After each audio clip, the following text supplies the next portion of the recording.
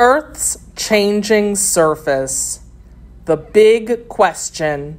How did people's understanding of what was happening on Earth's surface change over time? If you had lived in Europe during the Middle Ages, the idea that the Earth changes would have seemed crazy. At that time, people believed that mountains, valleys, and other landscape features had always been there. True, rare natural catastrophes sometimes occurred. Earthquakes, for example, shook the ground and triggered landslides. In some places, volcanoes erupted and sent up fountains of lava or red-hot melted rock. However, people viewed these catastrophes as punishments from God, not as the earth changing. During the 1400s, 1500s, and 1600s, European explorers set sail on voyages of discovery. They found new continents and islands. Map makers created the first relatively accurate maps of the entire world.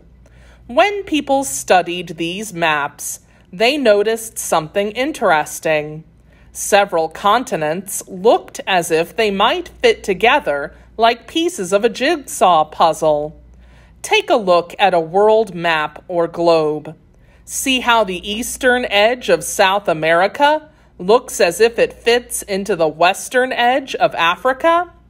If you could somehow push these two continents together across the Atlantic Ocean, their edges would match up. 1570 CE World Map. People wondered if the continents had once been joined and later moved apart. At first, this seemed like a ridiculous idea. How could continents move on a planet that never changed? Powerful forces and gradual change. During the 1700s and 1800s, many people skilled in scientific observation became convinced that Earth's surface features do indeed change. They noticed how great masses of rock appeared to have been lifted up to form cliffs and mountains over time. They began to believe that once tall mountains had been worn down by wind, rain, and ice, and that over thousands of years, valleys had been carved by rivers flowing through them. These scientists found evidence that seemed to show that sea levels had been higher and lower at different times in the past. They found layers of rock on mountain peaks that contained fossils, the preserved remains of things that lived long ago. These scientists observed how big rocks gradually broke down into tiny pieces called sediments. They saw how new rocks formed as they observed volcanic lava cool and harden. Fossils help provide information about the history of the Earth. All these observations led many scientists to believe that powerful natural forces were at work changing Earth's surface. Most of these changes were thought to have taken place very slowly. Over long periods of time, slow, gradual changes added up to produce dramatic results. These scientists were convinced that Earth's rocky surface had changed continuously throughout the planet's long history. It had changed in the past, and Earth was changing in the present, too. These ideas laid the foundation for the modern science of geology. Geology is the study of the makeup of the Earth and the forces and processes that shape and change it. Rocks are very important in geology. That's because rocks hold clues to how Earth's surface has changed over time. Together with fossils, rocks provide information about the history of the Earth. Shen Kuo's observations. Shen Kuo was a Chinese scientist and mathematician who lived from 1031 to 1095 CE. He studied rocks and fossils and made many observations of Earth's surface features. Shen Kuo realized that Earth's surface is shaped very slowly by powerful forces. Some forces wear rocks down. Others make new rocks and push them up to become mountains. Shen Kuo reached these conclusions hundreds of years before European scientists did. Discoveries of rock layers, as well as coal and salt, indicated that the continents had once been joined. Search for clues. So what about the jigsaw puzzle fit of the continents? During the 1800s and early 1900s, geologists studied rock layers on the continents. They made many intriguing discoveries. For example, rock layers along the northern and eastern coasts of South America match rock layers along Africa's western coast. Also, deposits of coal and salt in eastern North America are similar to those in southern Europe. Geologists found fossils of an ancient fern called Glossopteris in similar rock layers in Africa, India, Australia, and South America. They found fossils of an ancient reptile, Lystrosaurus, in both southern Africa and India. In South America and Africa, fossils of another ancient reptile, Cynognathus, turned up directly across the Atlantic Ocean from each other. These discoveries seemed to indicate that the continents had once been joined, but how? Furthermore, how had they become separated? Several scientists proposed explanations, but they were quite far-fetched. One involved a gigantic eruption from the center of the Earth that ripped all the land apart.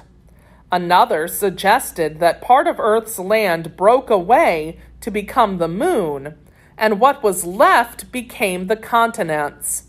Few people paid much attention to these ideas. A better explanation was needed, one with evidence to support it. In the early 1900s, Alfred Wegener provided just that. Enter Alfred Wegener. Born and educated in Germany, Alfred Wegener was interested in many scientific subjects, including weather, astronomy, and cold polar regions. Around 1910, Wegener read a scientific paper about similar fossils and rock formations found on different continents. He was intrigued by the mystery of the matching continents, and he wanted to solve this mystery. Wegener gathered evidence. He pulled together discoveries made by many other scientists about rock formations, fossils, and mountain ranges. Polar explorers had recently unearthed fossils of Glossopteris in Antarctica. Similar fossils had previously been found in other parts of the world. This seemed to indicate that ice-covered Antarctica might once have been joined to South America, Africa, India, and Australia. It also meant that Antarctica had once had a climate warm enough for ferns to grow. From this evidence, Wegener concluded that all the present-day continents had been joined as one huge landmass long ago.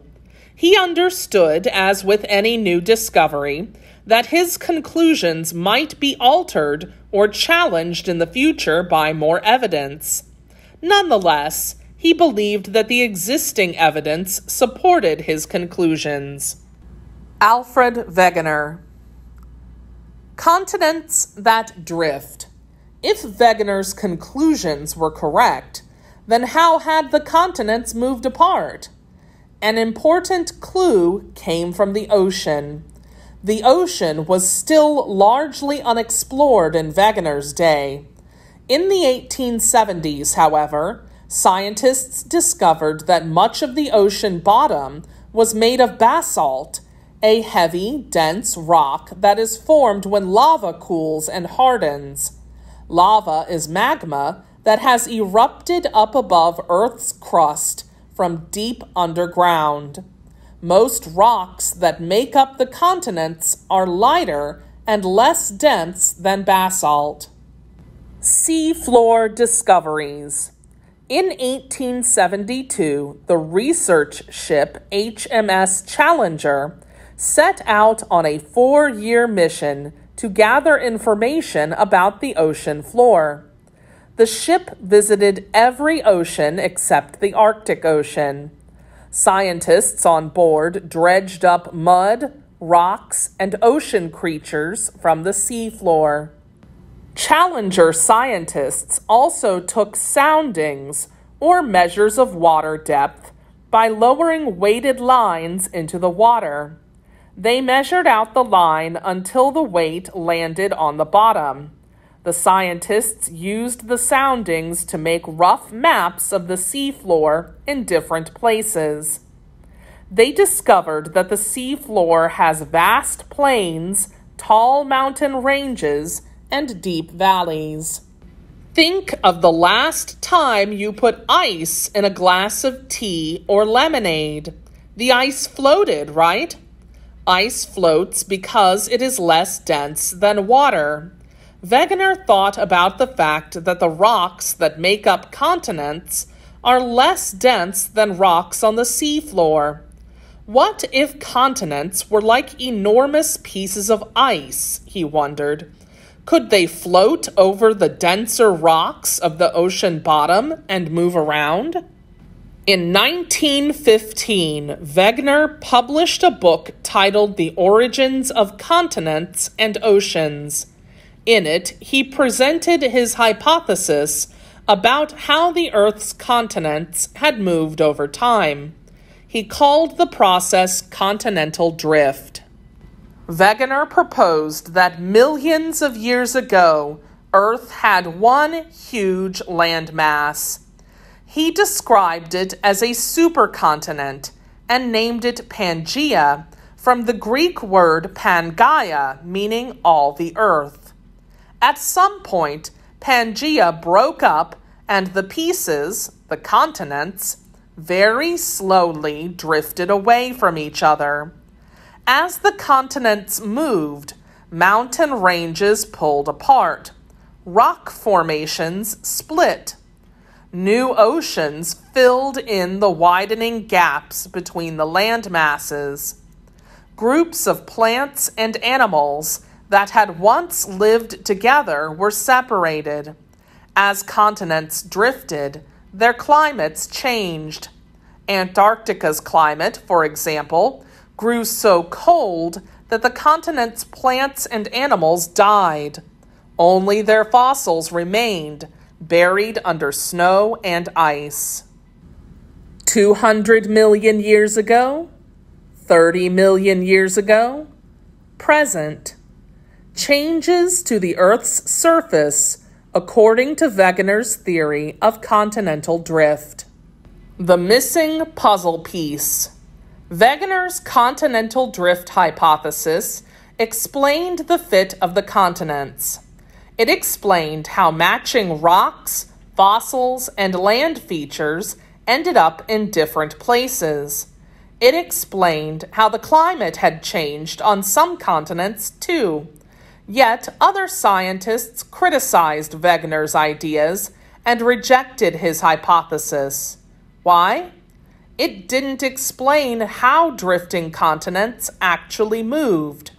He had not identified a natural process powerful enough to slowly move enormous pieces of land across Earth's surface. There was good reason Wegener hadn't found it, though. It was hidden beneath Earth's rocky crust.